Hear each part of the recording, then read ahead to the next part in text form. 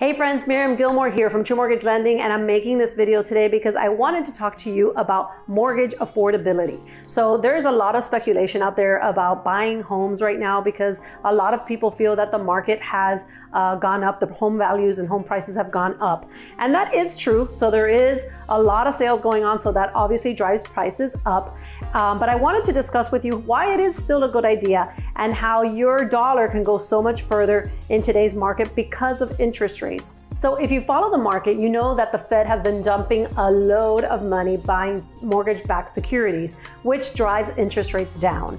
And this is why you are seeing all over the place and advertisements and everything, interest rates and at all-time low, which they are. So I wanted to break down for you the cost so that you can see how, yes, even though properties are more expensive, how your dollar could go a lot further and you could actually afford more house. So for this example, we're going to use a $400,000 mortgage back in 2019. So in 2019, the average rate more or less was about 4.5%.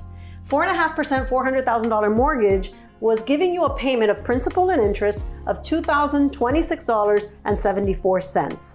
So if you fast forward to 2021 and you look at what current rates are today, so you're looking at about 2.75 for a 30-year mortgage. Now let's jump over to a $500,000 mortgage, okay, at 2.75. Your payment for that $500,000 mortgage comes to principal and interest is $2,041.21. If you compare that with the $400,000 loan from 2019, it's a difference of $14.47.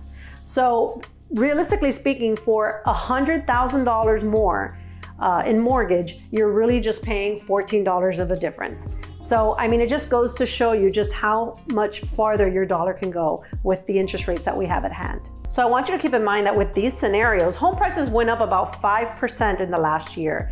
Meanwhile, your buying power went up about 20 to 23% depending on the scenario.